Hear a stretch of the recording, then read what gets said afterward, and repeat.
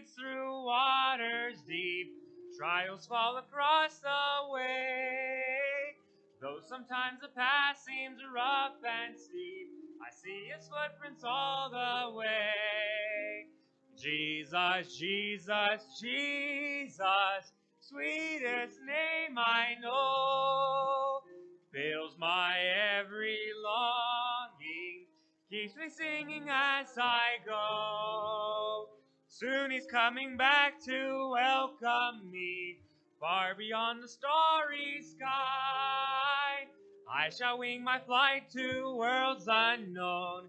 I shall reign with him on high. Jesus, Jesus, Jesus, sweetest name I know, fills my every longing, keeps me singing as I go. Welcome, church. He's the sweetest name we know, huh? No better place to be. Wednesday night. Thank you so much for everybody that's here. Thank you for all the visitors. We got Brother Corley with us tonight. Be preaching for us. We ask God to lay upon His heart that we can open our minds and hear it and take it out in the world and use it. I'd like to ask Brother Paul O'Con, yes, if he could lead us to the throne of grace, please. Yes, sir. Our Heavenly Father, Lord, we come to you today, thanking you, Lord, for another day we have a chance to come and worship in your heart, in your house freely, Lord. We love you, Lord, and ask you to please guide us, Lord, through the trials and tribulations we are headed towards, Lord, and we are in our lives now. Please give us liberty in our lives, Lord, and these kids, Lord, that are going along with us, looking up to us, Lord, for answers and looking into you, your word and your faith that you've given us, Lord, and your love. We ask you, Lord, to help us to be like David in the lion's den, Lord, just with faith all the way. Just help us not to look back.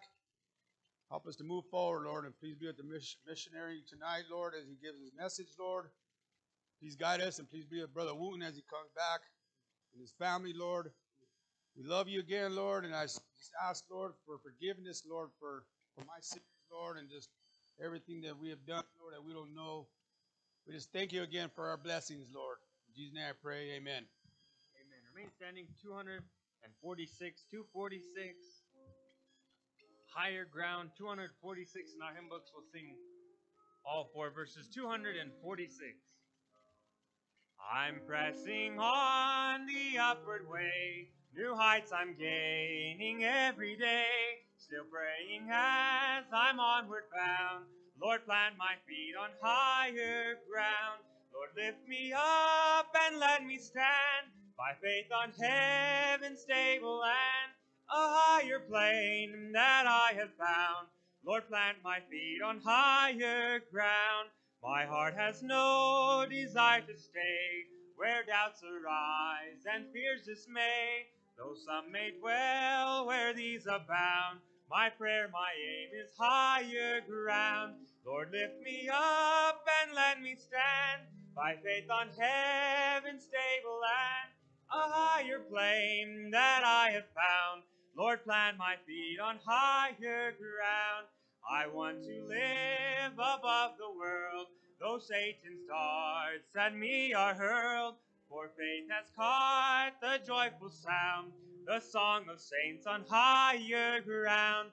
Lord, lift me up and let me stand by faith on heaven's stable land, a higher plane that I have found. Lord, plant my feet on higher ground. I want to scale the utmost high and catch a gleam of glory bright. But still I'll pray till heaven I've found. Lord, lead me on to higher ground.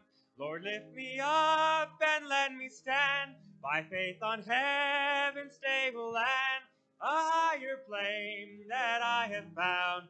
Lord, plant my feet on higher ground. Amen. You may be seated. All right, church, go through the announcements. As we already mentioned, we got a guest speaker tonight, Brother Corley. We'll continue to pray that God's with him and gives him the word so that we can hear it, take it out. Mentioned in taking it out, this weekend we continue on, as every weekend, our soul winning and bus calling. we ask continue to pray for our bus as me and Brian, we've been pretty busy other things lately, and I know I have been, and to help keep praying for us that we keep striving to bring those kids in on that bus. So many of them, this might be the only getaway they get, or the only place that they ever hear the gospel is here through us. So continue praying with us about that. We usually meet here about 9:30. We'll hang out for a little bit, have some coffee, maybe a donut, prayer, and then go out and try to spread Jesus' word out to the people. Go out door knocking and hope that people receive us. Pray for us on that. And if you can, be here with us for that. Remember, on the 14th, the time change on Sunday, that's going ahead an hour. So a little bit of information. I don't know why. I looked it up today. I wanted to see how far ahead Israel was above us. So we'll be back to 8 hours instead of 9 as it is now. A little bit of information there. On the 30th, the Lord's Supper, we ask that all church members, they can come for that and get right with our Savior Jesus Christ and pray upon it and be here with us for the Lord's Supper. On the 2nd, the soul winning at Tomei Hill. I know that we've been praying about that. It got shut down last year because of COVID. We're hoping that this year that they can get that reopened back up and people pilgrimage up and down that hill, that we can hand out tracts, hand out some water, maybe be a blessing to them and show some people that it's not of works that's going to get them to heaven. It's not going up and down that hill that's going to get them to heaven. It's trusting Jesus Christ. If we could go out there and preach that, we're praying that Lord opens that up to us this year. And that's about all the announcements that we got there. Do we have any birthdays so far this week? We got one here. Elena? She just turned 8? All right.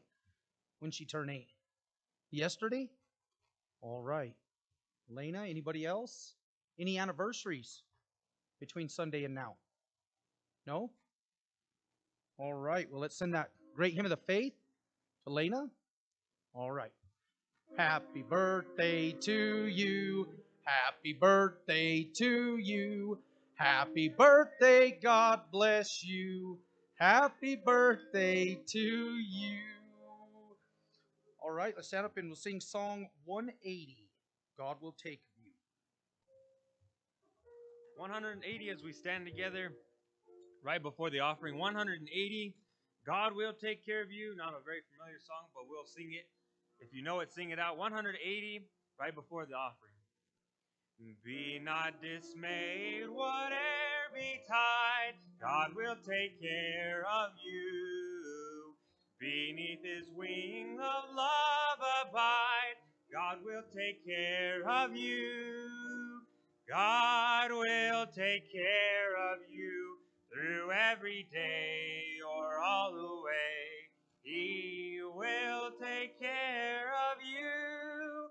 God will take care of you. Through days of toil when heart doth fail, God will take care of you. When dangers fear your path assail, God will take care of you. God will take care of you through every day or all the way. He will take care of you. God will take care of you. All you may need, he will provide. God will take care of you. Nothing you ask will be denied. God will take care of you. God will take care of you through every day or all the way. He will take care of you. God will take care of you. No matter what may be the test, God will take care of you. Lean, weary one upon his breast, God will take care of you. God will take care of you through every day or all the way. He will take care of you. God will will take care of you.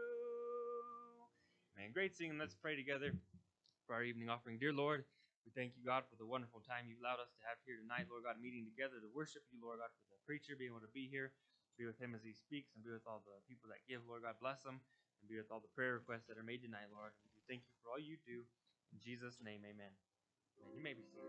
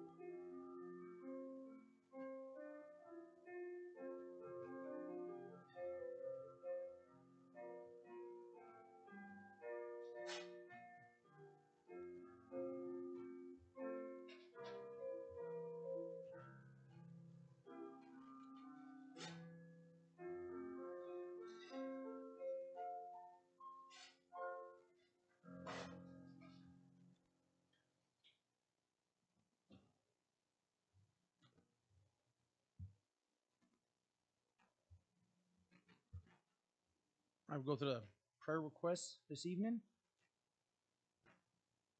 And forgive me, guys. A lot of you know this is my first time reading through these. So Mr. Gottesman is praying for Christian Schultz and his lung infection. Is that right? Lung function went down to, is that 77%? And has an infection. Pray for America in Israel. Pastor and his family for their travels to be safe as they come back. Pray for our bus ministry. The soul winning, someone to get saved this week. Men's fasting and prayer. Jay and Michelle, for Janae to come to church. Is that correct? That Jay may get off on Sundays. Pray for my grandchildren, for True Light Baptist Church, Pastor Wooten and his family. The Dyes, praying for Pastor Wooten and family, and I'm not sure their travels for America, for Israel, soul saved, baptisms. Mr. Dye's wife, believe that she's still feeling under the weather, right, Mr. Dye? Yeah, and pray for her. I'd also like to take that time as well. I know there's a couple people out. One comes to my mind right now. Forgive me for the ones that I don't remember. Is a brother Richard in our prayers that he's been feeling under the weather, not feeling real good.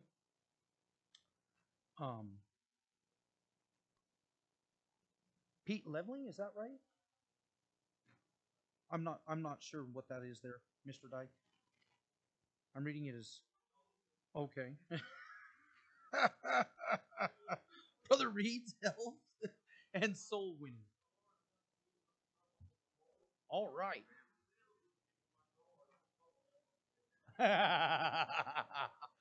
That's a way to turn it around. Yeah. Yeah. All right. That's what were they selling? Oh, yours was way better. Yeah. Yours. Right. Praise God. Praise God.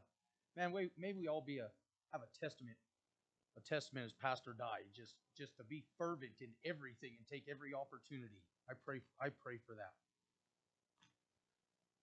Ergishes, praying for uh, John and Dawn Spillman. Wanda's hip replacement, is that correct?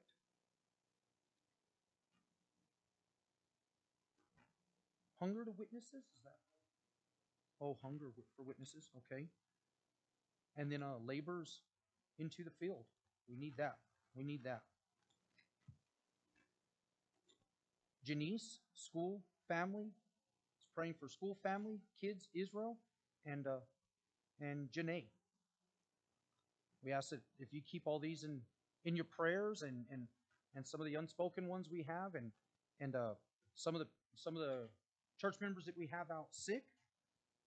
This time we'll turn it over and ask Brian will lead us in our time of prayer. It's my eyes ain't that good. Maybe 17 after. You want to start maybe 27 after? Yep. Okay.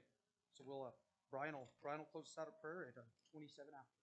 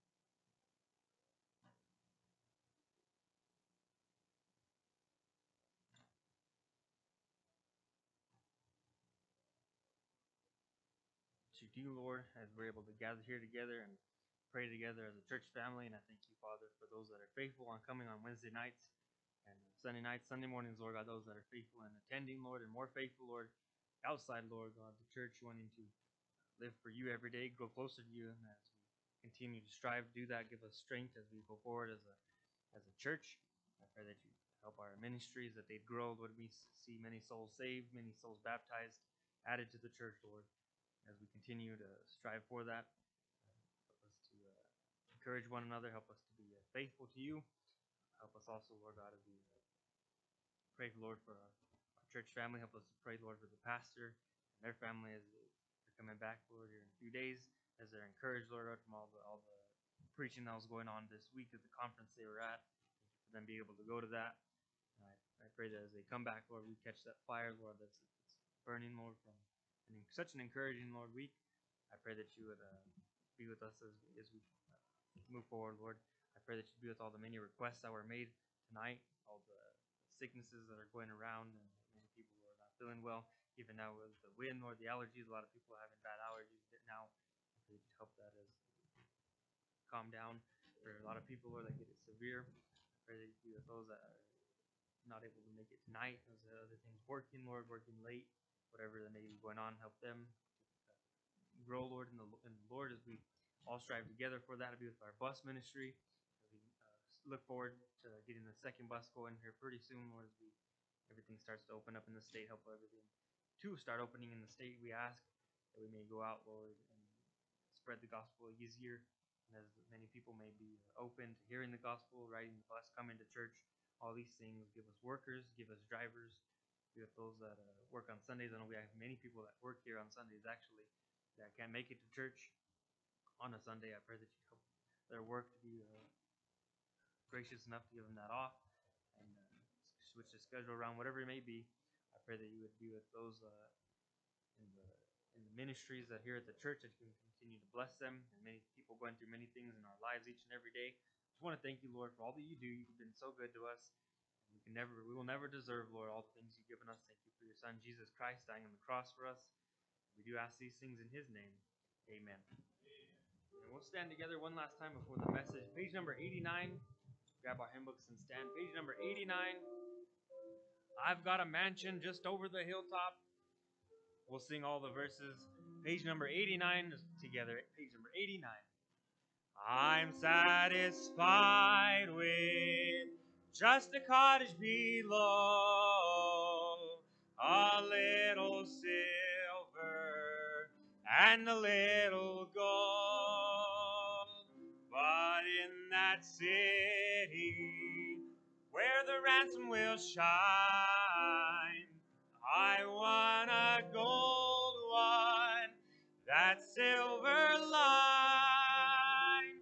I've got a mansion just over the hilltop, in that bright land where we'll never grow old.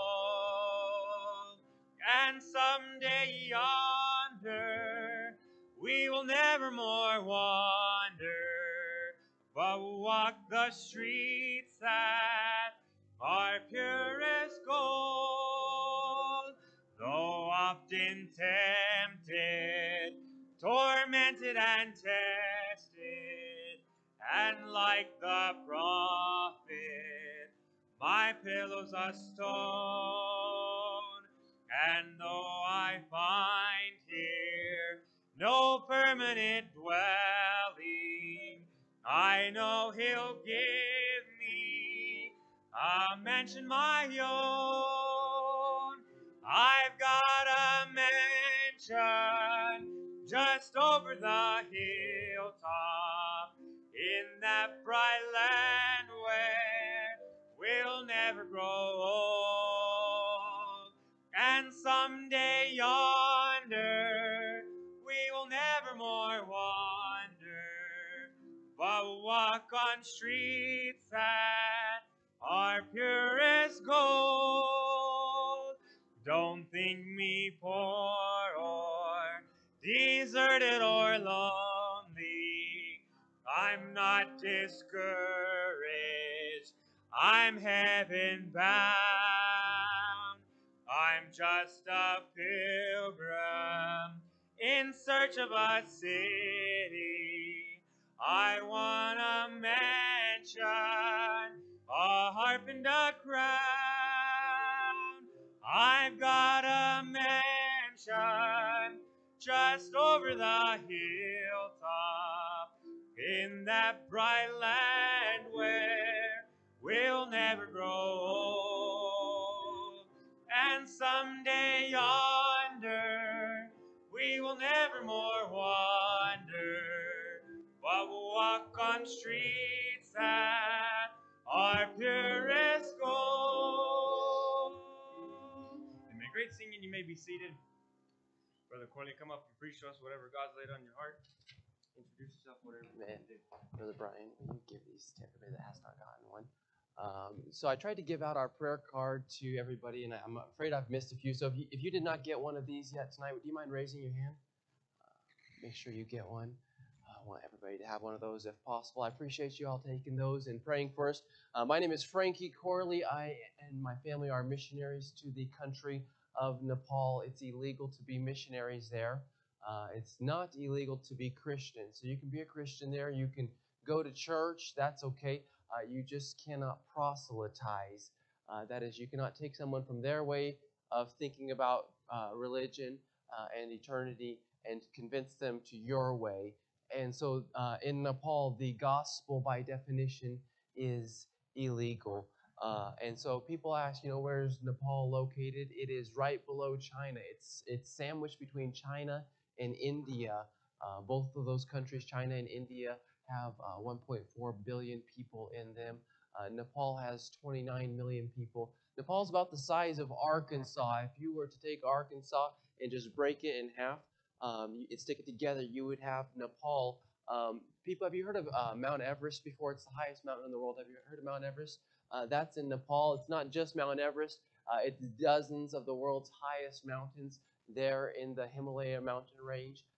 What's interesting, though, the country's shaped like this. If you turn your prayer card over on the back, you can see there's a silhouette of it up in the top right corner.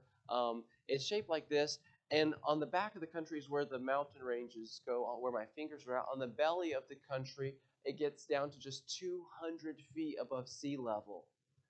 So in 100 miles, think about a place 100 miles away from here. In 100 miles, it goes from 200 feet above sea level to the highest point in the world. That's 29,000 feet above sea level. That's almost 6 miles straight up. And it does that in 100 miles. So people say, what's the climate like? What's the weather like in Nepal? Well, you just go 5 miles and it'll change drastically, because in Nepal, whenever you go somewhere, it's either like this or like that, one way or the other. You don't go over to the store or over to your neighbor. You go down to the store and up to your neighbor. That's just the way that it is. There's a lot of things that I could say about it, but it's where the Lord has called us. I'm excited. We'll show our video at the end of the service, and if after the video y'all have some questions, I can answer some questions then, or you can just stop by the table on the way out, and I'll be glad to fill in any questions. I will say my wife and I and our daughter Emily, so if you notice on the prayer card, there's a baby. His name is Beck. He has red hair. He came out red all over. We almost named him Esau or King Louis. We weren't sure which one. But my wife's maiden name is Beck, and so that's a tradition in our family to name the sons after the mother's maiden name. So we named him Beck. And he was not with us, but in 2020, we spent 5 months interning in Nepal underneath a veteran missionary. And of course, we got stuck in the lockdown. We got locked inside our apartment for 3.5 months. Over there, the lockdown was you cannot leave your house or your apartment at all for anything, well, except for food and water. And then if you're getting food or water, you can do it between the hours of 2 a.m. and 5 a.m. You did not want to run into the police while you were out. If you ran into the police, it was a good way to get put into quarantine. Quarantine was a big giant room where everybody else who they thought might have COVID was placed. And you just had to live in this public area. and the guards guarding the quarantine area had orders to shoot if you tried to escape. So if you didn't have COVID going in, you would coming out. And the police had a big 10-foot-long poles with claws on the end of them. You've seen those little things that you can use to pick up stuff up off the ground that has a handle? It was like a giant one of those for people. And they would load people onto the trucks if they were worried that they had COVID. So that was just a little bit of our experiences last year in Nepal. And again, if we have time after the video, we'll do some questions and answers. And if we don't, you're welcome to stop by and ask us anything at the table.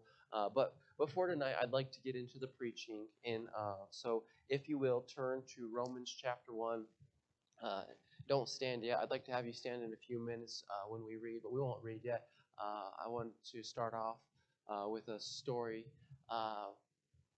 Now, I grew up in New Mexico. I grew up in Farmington, New Mexico, and my wife grew up in Nebraska, and I had to tell her when I first brought her back just something about New Mexico drivers, Amber. And first of all, they're special. Second of all, when you get to the stoplight and the light is red, and then the light turns green, do not go. Wait 2 seconds. Look both ways. You guys can bear testimony to this. Someone will always be running the red light. And I remember, honestly, nowadays, I really do my best. I've changed a lot. I do my best to always observe the speed limit. And it's nice I don't get tickets, right? But whenever I was a teenager growing up in Farmington, New Mexico, I was the opposite. I loved getting across town as fast as possible. I knew all of the quickest routes across town. I could get anywhere faster than anyone else. I knew where all the shortcuts were. I knew where the speed traps were, where the cops would be. And I felt like if there was a speed limit sign in Farmington, New Mexico, it had been put up for me to break. Can I get a witness? I remember one time I was on my way to church, and as usual, I was in a hurry, and I was speeding, and I got stuck behind a vehicle that was going 5 miles below the speed limit. Isn't that a blessing to your soul? It wasn't a blessing to my soul. I began to get frustrated, and I couldn't find a way to get around them, and I began to get irritated, and I kind of began to stew in that frustration. You know how it is, how it builds up, and how easy it is to get irritated at someone, especially in another vehicle, and they can't hear you. You know, I didn't say anything, and let me be clear, I don't cuss, and I didn't cuss back then, but if I'd been a cusser, I'd have been cussing. I was so mad at this vehicle that was going so slow, and finally the traffic cleared up, and I whizzed on around them, and as I was going by, I looked over, and what do you know? It was my papa and my grandma on their way with me up to church. I felt so bad for all the things that I had been thinking about them and feeling about the people in that vehicle. And you know, it is frustrating when someone's going below the speed limit. We've all experienced that if you've driven at all. But how many of you would say, Brother Frankie, I am like you are now? I do my best to observe the speed limit. Yeah, a few here and there. And how many of you would say, well, actually, I'm like you were whenever you were a teenager. If there's a speed limit sign, it was made to be broken. A few honest souls and a few places that lightning is going to strike soon. That's a funny. You know, I was in Kentucky preaching this message, and I asked about people who observe the speed limit, and not a single soul raised their hand. And I asked about people who break the speed limit, and everybody in there raised their hand. So New Mexico is more spiritual than Kentucky, I think. No, I'm just kidding. Well, and the verses we're getting ready to read here were written by a man who was full speed ahead in life. The Apostle Paul was serious about getting there. You don't have to read very much of your New Testament to get that message loud and clear. He had a pedal to the metal kind of ministry in life. He was serious about the gospel. That's just what the Apostle Paul was. It's who he was. And would you agree with this? We need to be serious about the gospel. I'm afraid too many Christians are living their Christian life. They're serving Jesus Christ, but they're not going 5 miles below the speed limit. They're going 30 and a 60. And you know as well as I do, that's not just frustrating. That's not just irritating. That's downright dangerous. And some Christians, I'm afraid, have just pulled off the highway and they're watching traffic go by. We need some people who are serious about serving God. Our country needs people who are serious about serving God. Our country needs Christians who are so wrapped up in the God they serve that it doesn't matter if the President of the United States is a Republican or a Democrat or a communist, they're going to serve God. And I recognize not everyone's called to be a missionary, not everyone's called to be a pastor, but the call to be a follower of Jesus Christ is a call to be a servant of Jesus Christ. At least that's how the Apostle Paul viewed it here in verse 1. He says, Paul, a servant of Jesus Christ. And you know, in our times, we would think of a servant as being like a waiter, right? Or a waitress, or a butler, somebody who waits on our needs. In our culture, a servant is somebody who gets to come in and clock in at 8 in the morning and clock out at 5 in the evening and go home. But in the Apostle Paul's day, a servant is quite literally a slave. The Roman Empire was built on slavery. It said that slavery was the backbone of the Roman Empire. There was more slaves in Rome than citizens. And a slave doesn't have any rights, and a slave doesn't have any home, and a slave doesn't have any ability to come in and start work and then go home after work. A slave is on the clock 24/7. A slave does not even have a last name because their life is serving their master. They have no will of their own. And that's how the Apostle Paul viewed himself. And that's why when he introduces himself in this letter, he says, Paul, a servant of Jesus Christ. We're going to see in these verses we're getting ready to read an incredible zeal, and even in an intensity for the gospel. And the Apostle Paul is going to reveal an important reason that he was so motivated in his life. That brings us to the title of the message, which is Reason to Run. Reason to run. So stand with me if you are able and if you're willing. We're going to read in Romans chapter 1, beginning in verse 7. The Bible says, to all that be in Rome, beloved of God, called to be saints, grace to you and peace from God our Father and the Lord Jesus Christ. And I should interject at this point that the Apostle Paul, writing a letter to the church in Rome, writing a letter to the believers in Rome, has yet to visit this church family.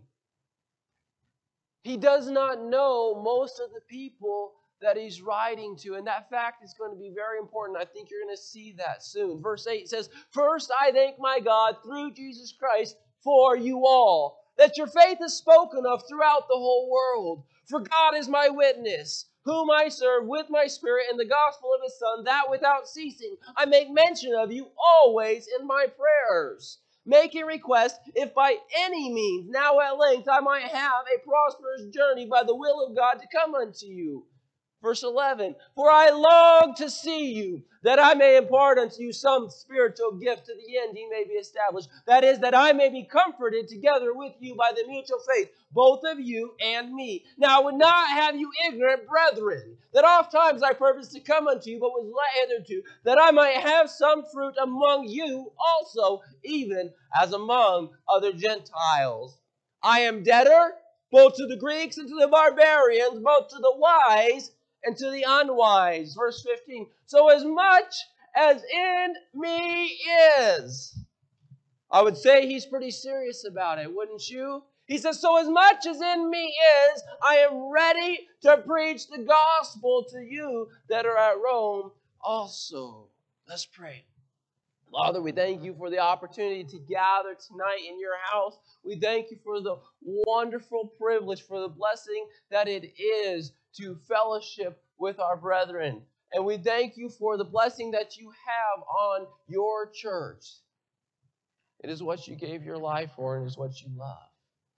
We thank you for your word and the chance to hear it preached. And I ask that you would speak to our hearts, that you would inspire in us great zeal, great passion, and great intensity for the gospel of Jesus Christ. I ask that you would empty me of myself and fill me with your Holy Spirit's power. In Jesus' name, amen. Thank you for standing. You may be seated. I would say very clearly that the Apostle Paul obeyed God's call with passion and intensity.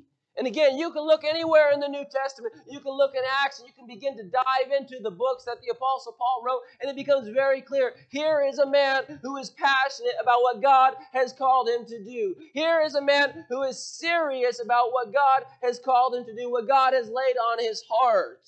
And honestly, believers ought to be passionate about obeying God. We know that. We believe that. We would subscribe to that. But for some reason, passion, zeal, and intensity are not words that can be used to describe how we serve God or how we handle the gospel. In these verses, we see Paul's passion in his prayer life. Look in verse 9. It says, "For God is my witness, whom I serve with my spirit in the gospel of his Son, that without ceasing I make mention of you always in my prayers." Now, this is really interesting. Remember I said the Apostle Paul hasn't been to visit this church yet. He doesn't know most of these people that he's writing to. I don't know about you. I'm very serious about my prayer life. And there's few things that I could say with God as my witness that I make mention of them always without ceasing. And yet for some reason, the Apostle Paul is so passionate, he's so serious about the gospel that when he prays, every single time he holds God as his witness, he's making mention of the church in Rome and the chance to preach the gospel there. Verse 10, "Making request, if by any means now at length I might have a prosperous journey by the will of God to come unto you." We see his passion in his prayer life, but we see his passion in the desires of his heart. Look in verse 11. It says, "For I long to see you." People he doesn't even know. Verse 15. "So as much as in me is," Paul says, "with everything that is inside my heart, with everything that I have inside of me, I long to preach the gospel in Rome." I would say that the Apostle Paul served the Lord with gazelle intensity. Now that's not a term that I came up with. How many of you have heard of Dave Ramsey before? Would you raise your hand? He's a financial guru, and he gives this spiel. He's really a tremendous motivational speaker, and he gives this spiel about gazelle intensity. And you can find it on YouTube, and it's a biblical principle about how serious you have to be to get out of debt. And Dave Ramsey says about the gazelle intensity principle, he says, "I was watching the Discovery Channel and I was considering this principle about how serious you have to be to get out of debt." He says, "I was watching the Discovery Channel, and on the Discovery Channel there were some gazelles just gazelling around. And of course, if there's gazelles on the Discovery Channel, they're not alone, right? Cue the scary music. There's a cheetah sneaking through the savanna grass after the gazelle. But gazelles have a little cheetah indicator behind their ear. Their head pops up. They see the cheetah and they yell, 'Cheetah, run!' And they begin to take off as fast as they can. And the cheetah begins to chase the gazelle as fast as he can. And the gazelle is running this way and that way, going pell-mell. The cheetah's in hot pursuit, and the whole entire time, Dave Ramsey's spitting and screaming about how serious you have to be to get out of debt. Dave Ramsey says, there's no way on earth that the gazelle can outrun the cheetah. The cheetah's the fastest mammal on dry land. And then just about that time, the gazelle does in fact get away. Dave Ramsey says 8 times out of 9, when a cheetah chases a gazelle, the gazelle gets away. And you say, how is that? The cheetah is so much faster than the gazelle. I say, well, I reckon it comes down to a matter of motivation. Right? See, the cheetah, he's just running for an empty stomach. He's trying to get some dinner. But that gazelle, what's he running for? Yeah, he's running for his life. Dave Ramsey says, you want to get out of debt? You run, you go, go, go. You get gazelle intense. Don't quit. Keep running. Keep going. Push. And I would say that this is how the Apostle Paul served Jesus Christ. This is how the Apostle Paul obeyed God's call on his life.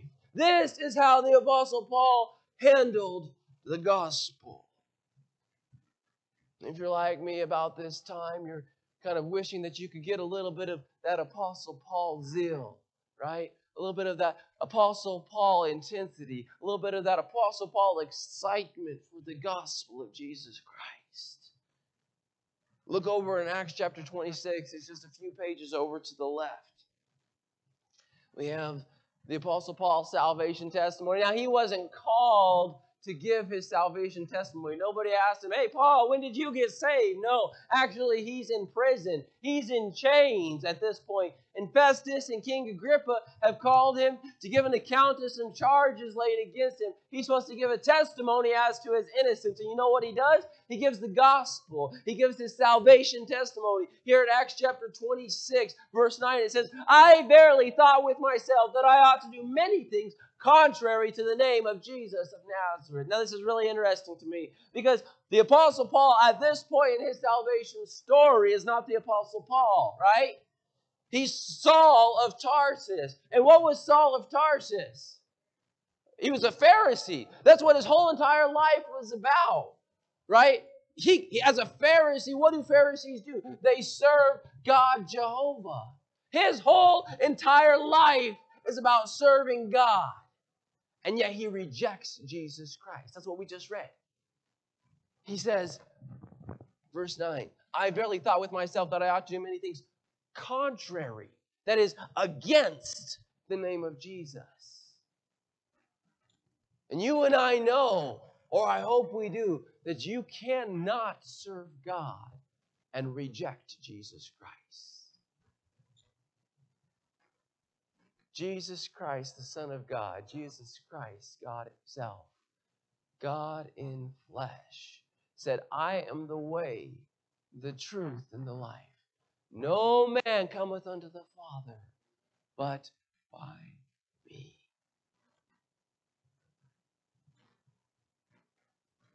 Verse 10, which thing I also did in Jerusalem, and many of the saints did I shut up in prison, having received authority from the chief priests. And when they were put to death, I gave my voice against them. Whoever said he was a murderer, they were right.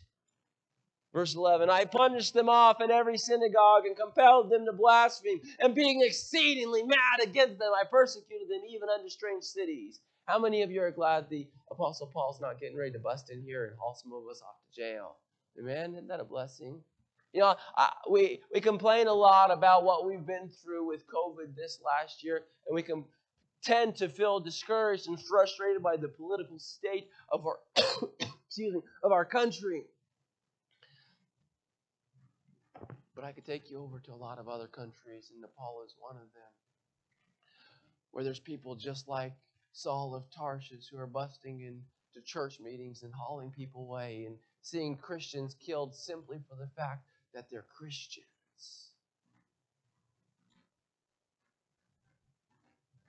In Nepal, if you accept Jesus Christ as your Lord and Savior, you make that decision public by baptism. You reject Hinduism. It brings great shame and dishonor on you. Because you're not just rejecting your religion. You're not just rejecting Hinduism. You're rejecting your nationality, your very Nepaliness. And you're rejecting your family.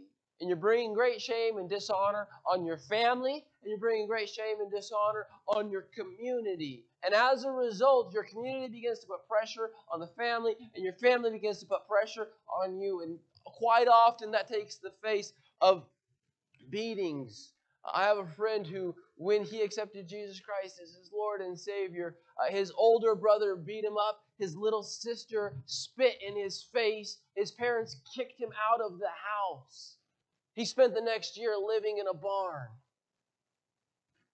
just because he accepted Jesus Christ as his Lord and Savior. Another friend of mine had his hamstring cut. Walks with a limp to this day everywhere he goes. just because he wouldn't reject Christ.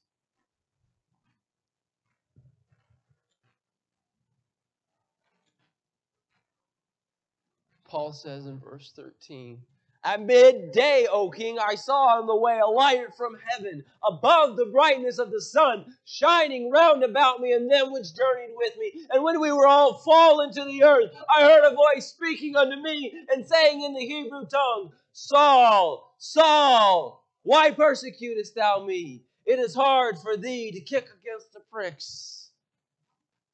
And imagine if there's one here tonight who has not accepted Jesus Christ as their Lord and Savior, who has not received the gospel of Jesus Christ, that Jesus is standing at your heart's door today, knocking. You can likely hear his voice echoing in your heart. It is hard for thee to kick against the pricks. Verse 15, Saul of Tarsus says, "And I said, Who art thou, Lord?" Saul knows full well he's talking to God, hoping beyond hope that God is not who he thinks it is. "Who art thou, Lord?" And he said, "I am Jesus, whom thou persecutest. But rise, stand upon thy feet, for I have appeared unto thee for this purpose, to make thee a minister and a witness both of these things which thou hast seen, and of those things in the which I will appear unto thee, delivering thee from the people and from the Gentiles, unto whom now I send thee." This next verse is on our prayer card. It's a theme, a motto for our lives and our ministry. It says, Jesus Christ speaking to the Apostle Paul, to open their eyes, to turn them from darkness to light, from the power of Satan unto God, that they may receive forgiveness of sins and inheritance among them which are sanctified by faith that is in me. Verse 19, "Whereupon, O King Agrippa, I was not disobedient." He says, "I was obedient unto the heavenly vision, but showed first unto them of Damascus," that's an entire town, "and at Jerusalem," that's an entire city, "and throughout all the coast of Judea," that's an entire country, "and then to the Gentiles." The Apostle Paul took the gospel into all the world, that they should repent and turn to God and do works meet for repentance.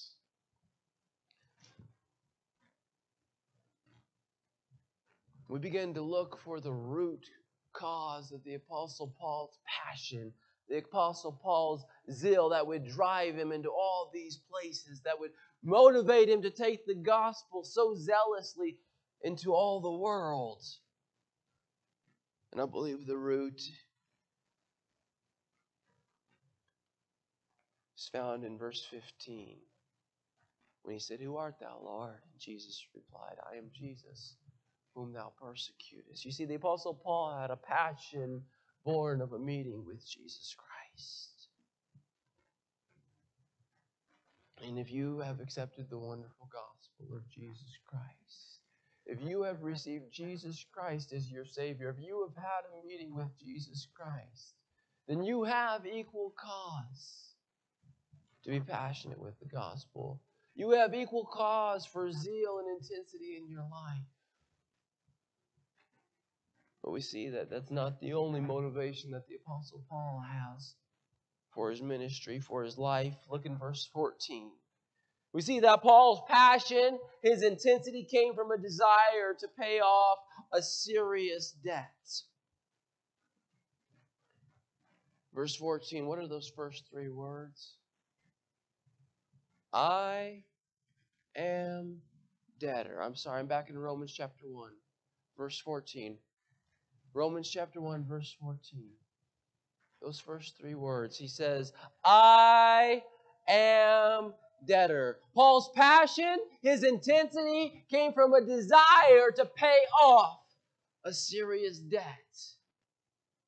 And this doesn't make very much sense to me when I'm reading through this for the first time and studying it out, preparing this message. Because I understand that the Apostle Paul is really zealous to preach the gospel in Rome. I understand that he's really passionate about what God's called him to do. I understand that he wants to go and preach in Rome. But what in the world does him being debtor to somebody, what in the world does him owing money to someone have anything to do with what he's talking about? And it doesn't make very much sense as long as you think of debt in the way that we normally do. Brother, what's your name? Brother Jason, right? Yeah, Brother Jason. Okay, so like the way we normally think of debt would be like this. Brother Jason loans me $40,000 and I buy a new vehicle for deputation. Thank you very much. You're a blessing. And until I pay that loan off, right, I'm in his debt. We understand that. I'm debtor to Brother Jason.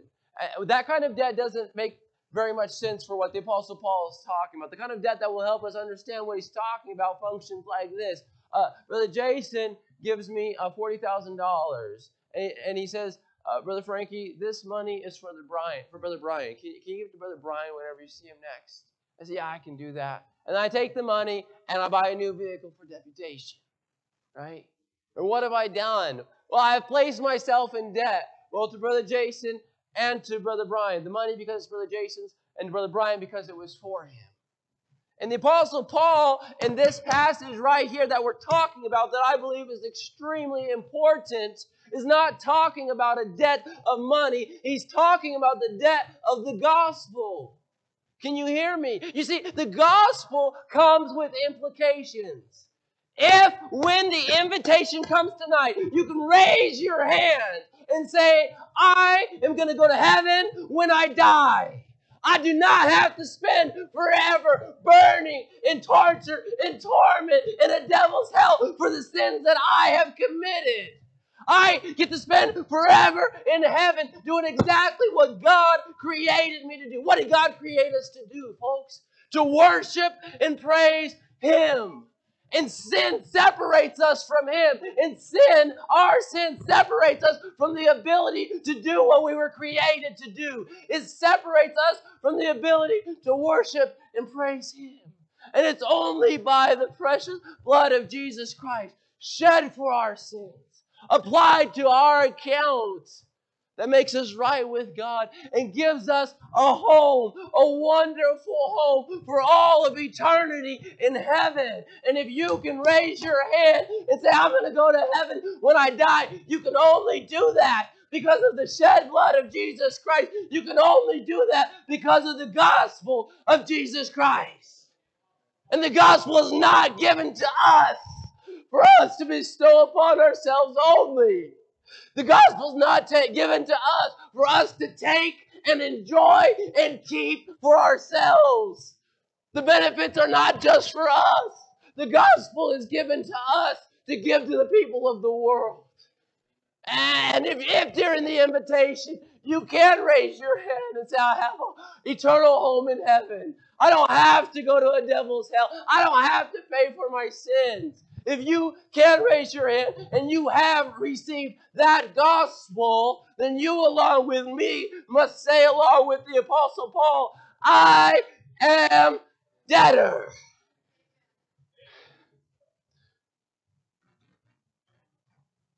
You see, Paul's attitude toward his gospel debt is what drove him to go to all the places he went and do all the things that he did.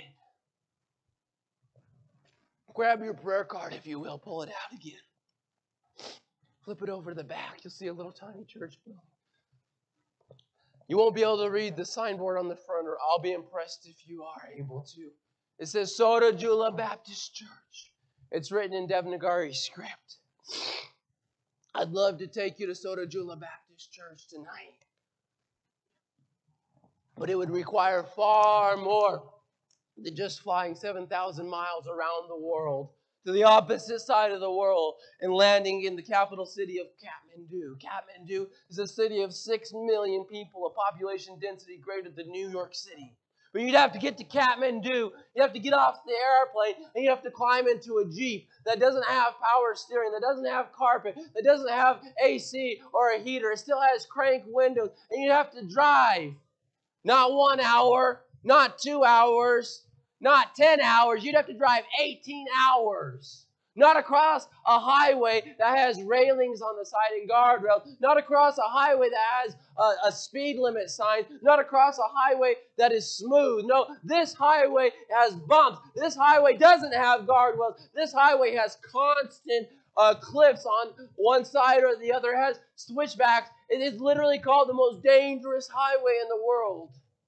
And you'd have to go 18 hours across this highway. I remember driving one time, and there was a warning sign. You know what the warning sign was there in Nepal? It was a burned out motorcycle. It had been an explosion of some sort. It had been nailed to a tree. And then above it was a helmet that had been cracked in half, but it had also been in some kind of fire, some kind of explosion. And between the helmet, the cracked helmet, and the burned out motorcycle was a signboard. And at that point, I couldn't read Nepali, but I got the message loud and clear. I remember coming around the corner one time, and there was a great big truck, like a semi-truck, that was buried past its cab in the embankment far down below. Its back wheels still spinning.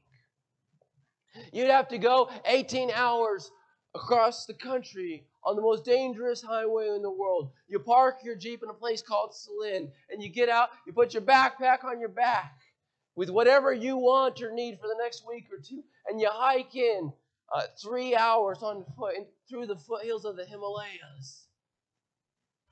And you come to a valley wherein lies the village of Sodajula, and you see a beautiful sight. This little church building. And in this little church building, which isn't even the size of these chairs right here, it includes the auditorium and the parsonage. And this little church building, you'll find a body of believers, independent fundamental Baptist believers, who are on fire for God. Passionate about serving Him. They're zealous with the gospel. The entire church family will gather together, and they'll go a half-day's journey on foot. There are no roads up there, just pathways through the mountains. And they'll go a half-day's journey on foot to a nearby village, and they'll take the rest of the day, and they'll preach the gospel of Jesus Christ as a church family to that village. And then the next day they'll pack up and they'll go another half-day's journey to another village and do it all again. And out of Sodajula Baptist Church, there are church plants and Bible studies and people being saved springing up all over the foothills of the Himalayas. And when Brother Joel Travis, the missionary that we trained underneath, first planted that church there, it wasn't a 3-hour hike in. It was 8 hours one way. As long as you're there, you're going to sleep on the ground. No electricity, no running water.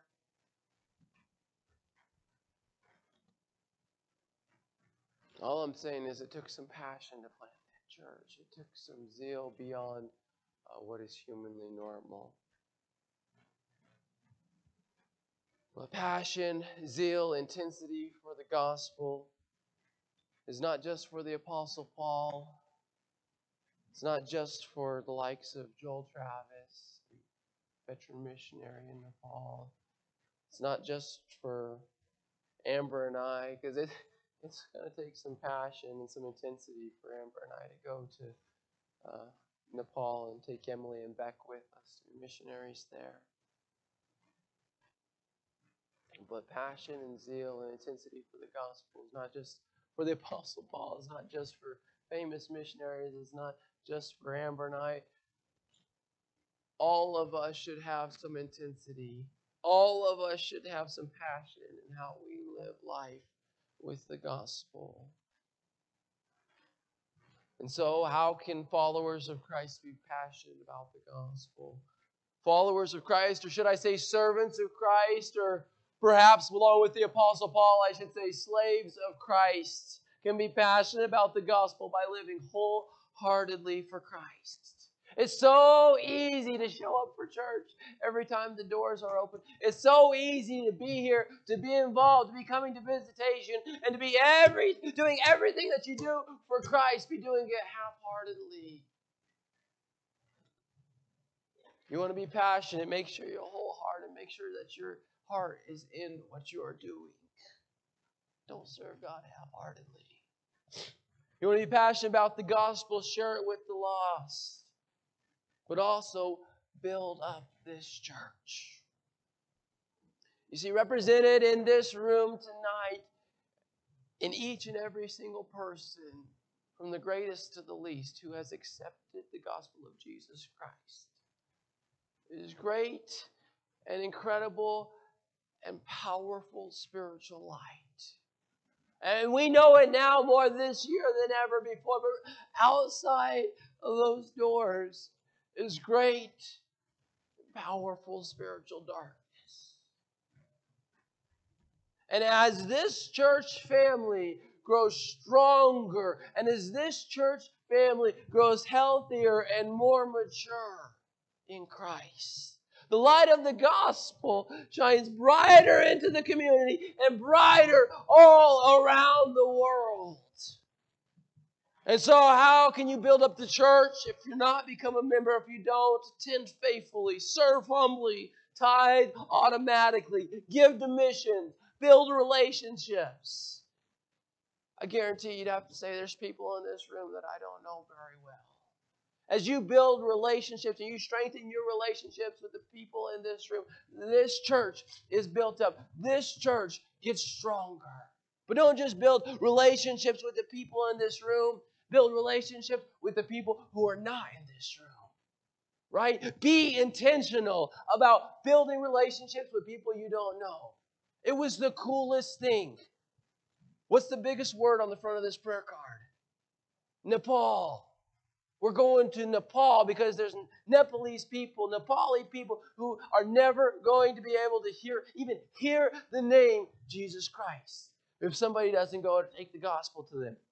And I get to Los Lunas, New Mexico, and I get to the hotel, and guess what I find?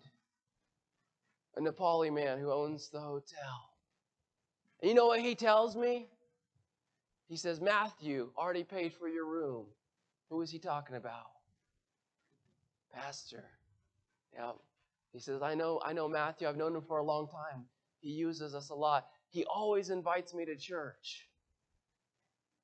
He says, tell me, I've never been to church. Would you welcome someone just to come and sit and observe?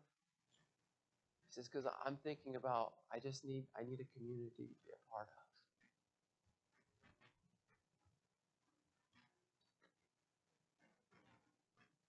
That's a testimony of somebody building relationships everywhere he goes, reaching into his community.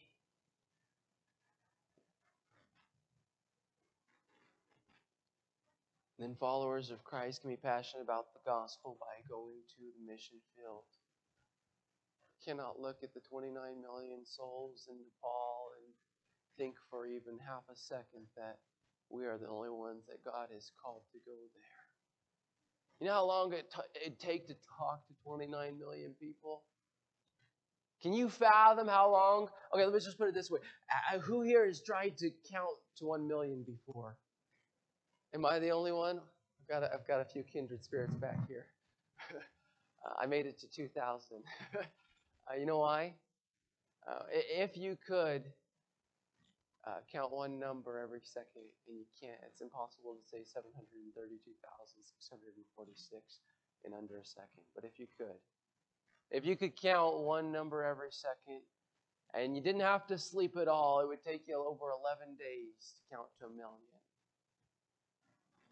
It's absolutely impossible to even see 1 million people in a lifetime, let alone talk to 1 million people, let alone give the gospel to 1 million people, let alone give a gospel to 29 million people. And so I wonder everywhere I go if there's not someone there that God is calling to be a missionary in Nepal. I want to close with a quote from William Booth and then 4 questions. The quote goes like this: not called, did you say? Not heard the call, I think you should say. Put your ear down to the Bible and hear him bid you go and pull sinners out of the fire of sin. Put your ear down to the burden and agonized heart of humanity and listen to its pitiful wail for help. Go stand by the gates of hell and hear the damned entreat you to go to their Father's house and bid their brothers and sisters and servants and masters not to come there. Then look Christ in the face, who whose mercy you have professed to obey, and tell him whether you will join heart and soul and body and circumstance in the march to publish his mercy to the world. And so 4 questions for us to ask ourselves. 1, how am I building up this church? You see, if you're not a part of building it up, I'm afraid you're dead weight holding it back. How am I building up this church? Question number 2, do I serve God with passion and intensity?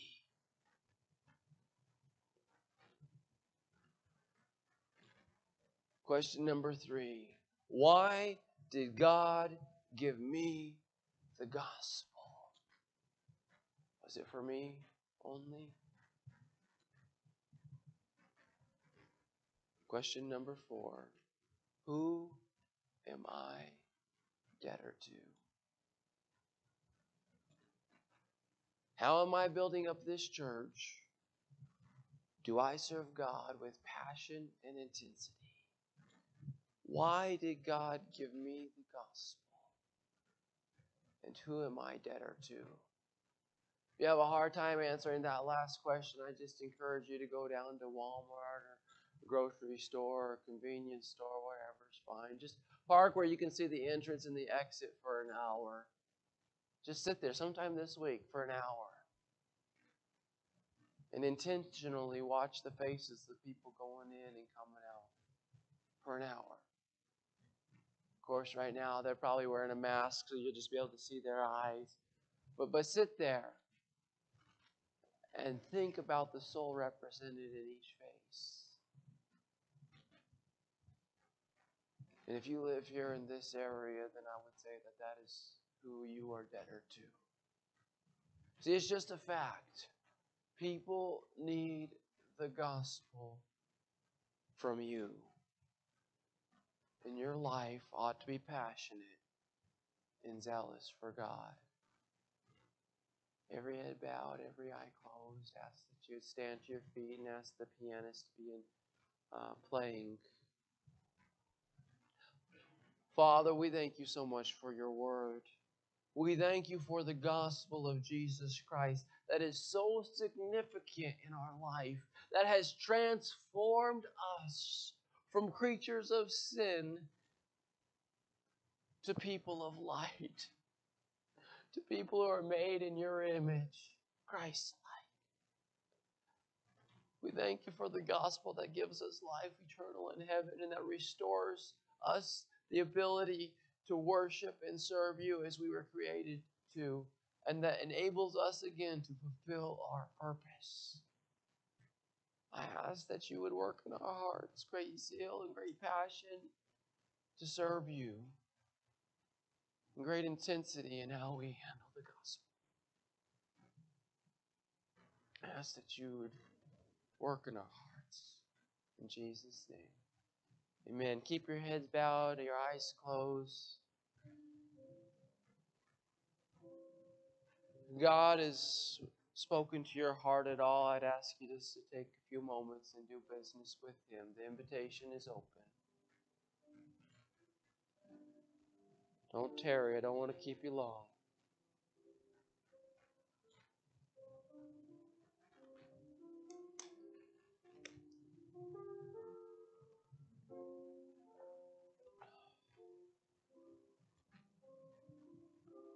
You know, we tend to get relaxed about sharing the gospel of Christ. We forget the reality that the gospel was given to us to give to the people of the world. And we forget that the gospel is the only way people can be made right with God. God gives us the gospel to give to others. Are we taking our debt seriously or are we ignoring it? Are we going 30 and a 60? Pray to God none of us are pulled off to the side watching traffic go by.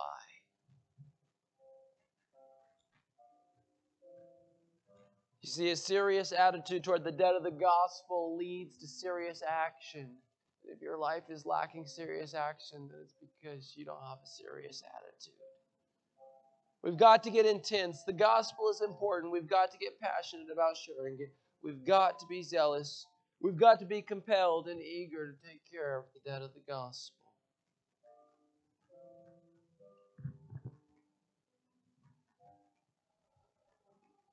Amen. You can look up this way. I think at this time we're going to show the video, right?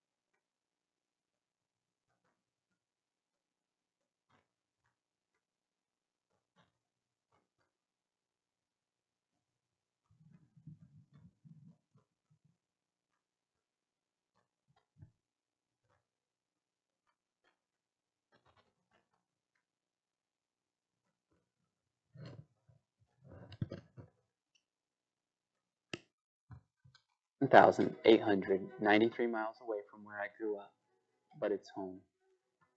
You could talk to people all day long and not find someone who claims Christianity as their religion, but it's where I'm called to share my faith.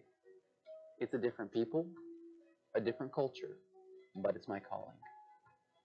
My name is Frank Corley, and I'm a missionary to Nepal. Frank Corley's call to the nation of Nepal is a story of grit and focus. He was saved at a young age and called to missions in Bible college, where he met missionary Joel Travis. A few months after that, he invited me to do a 2-month internship underneath him. Before I went to Nepal, I knew only statistics. It's home to 29 million people from 125 different people groups that speak over 100 different languages. It contains 8 out of 10 of the world's highest mountains, including Mount Everest. Its primary language is Nepali, a difficult and elaborate language. No one knows how many Christians or Bible-believing churches are in Nepal. The highest estimate is 1 million Christians in name, including Catholics and Charismatics. Hinduism has an overwhelming influence in Nepal and results in Christian persecution.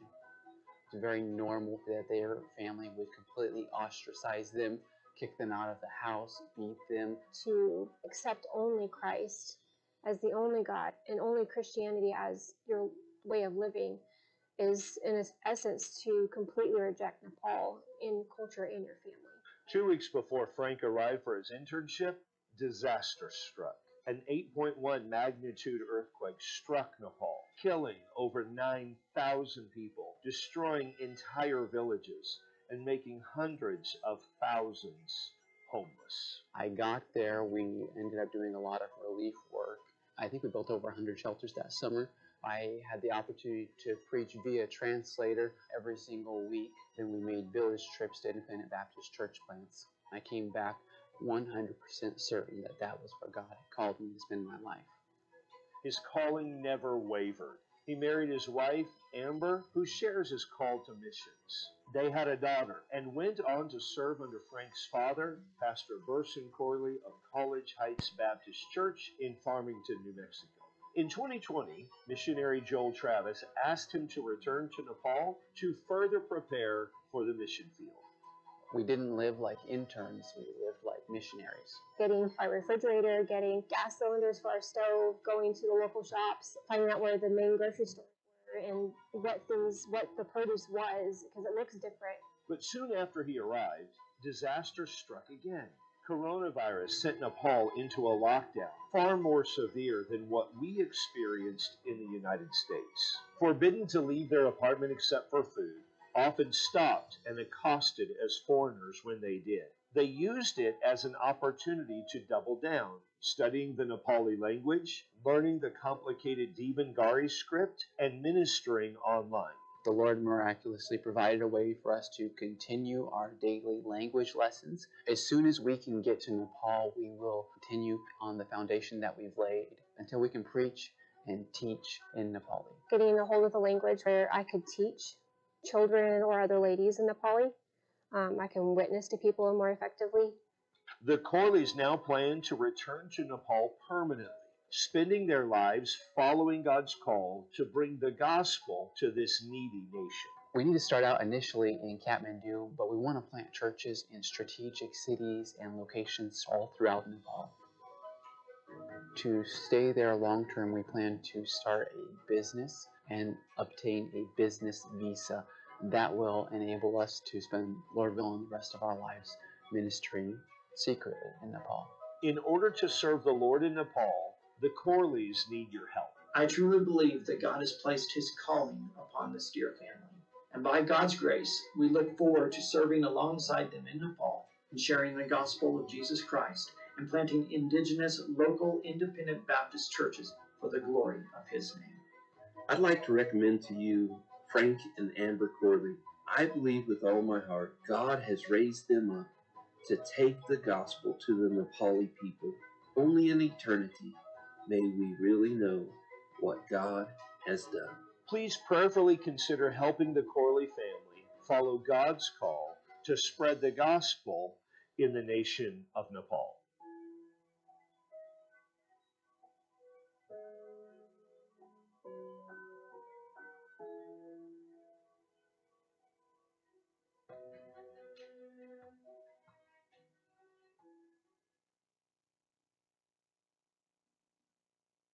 Doing a bite back. I don't know if anybody has any questions. If you want to come answer that, anybody has any questions about Nepal or anything else.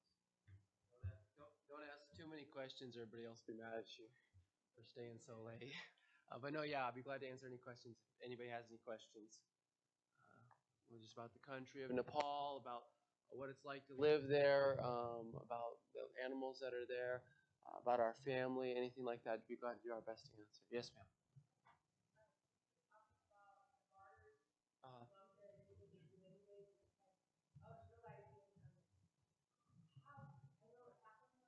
Uh,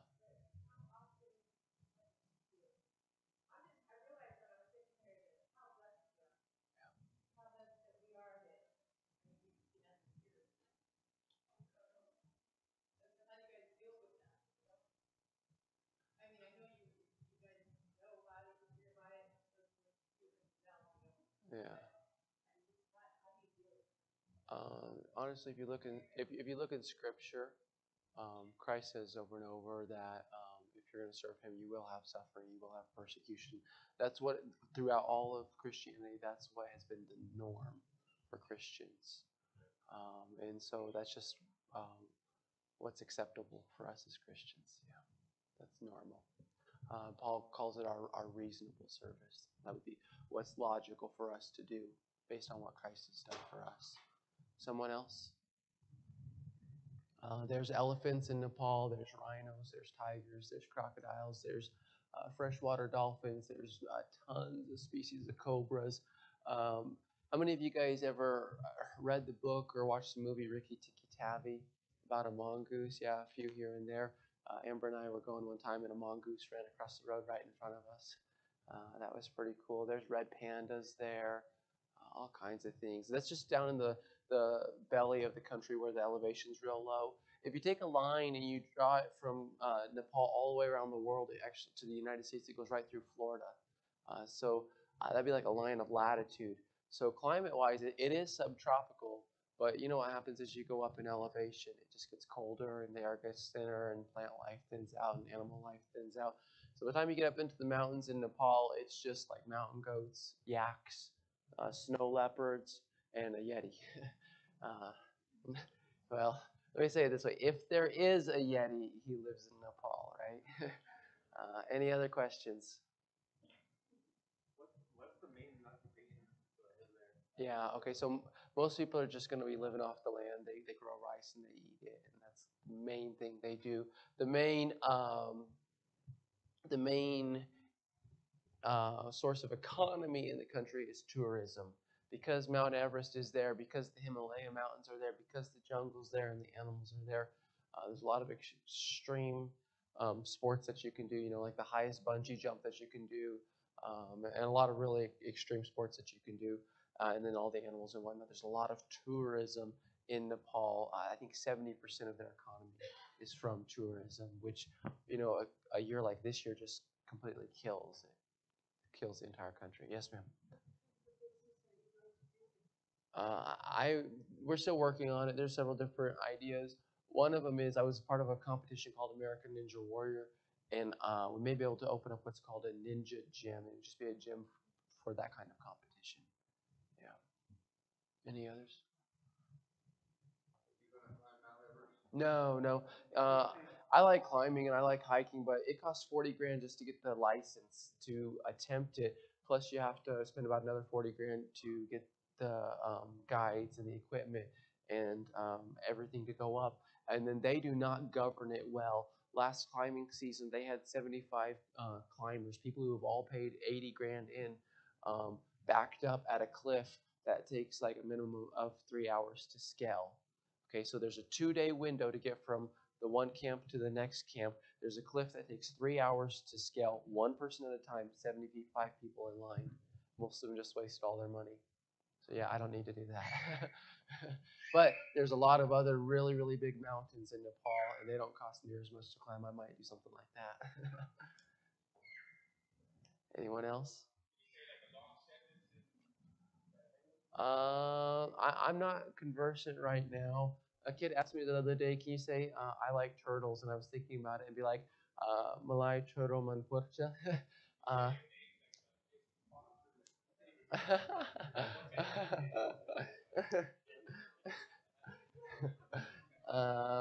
If I was going to start to preach, I would start out by like, Subelai Jamusi, be like, greetings in the name of Jesus Christ our Lord. Normally, Nepali people greet each other by saying namaste, and that just means the God's in me greets the God in you. And that is referring to Hindu gods and to demons. So believers don't like to use that term. They prefer Jai Masi, which would be greetings in the name of our Lord Jesus Christ. Anyone else? Any other question? Yes, sir. 27. Yeah, what'd you think I was? He asked how old I was. No guesses? I guess everybody knows now. Any other questions? Okay. We'll sing a song then on the way out here. We'll stand together as we get ready to be dismissed. Page number 92. Page 92, we'll stand together. Sorry, guys. While we're going through the last song here, while Brian's leading us in the last song, ask the ushers to come up again.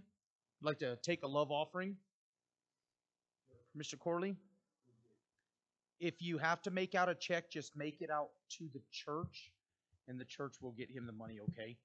But it's to Frankie Corley. But if, like I said, if you have to make it out to a check, make the check out to the church, okay? Thank you, guys. Page 92. I don't know if I said that. Page 92, we'll stand, we'll sing it as they're going around passing the offering. Page number 92. Many times I have wondered. Let's start that over. I messed her all up. Page number 92. You can put in the offering. Give us more time to pull out your wallet and put in the offering. Page number 92. Let's try that again. Many times I have wondered about the sights of that city and all that my eyes shall behold. I will see all the wonders when I enter that city, there forever to be safe in his fold.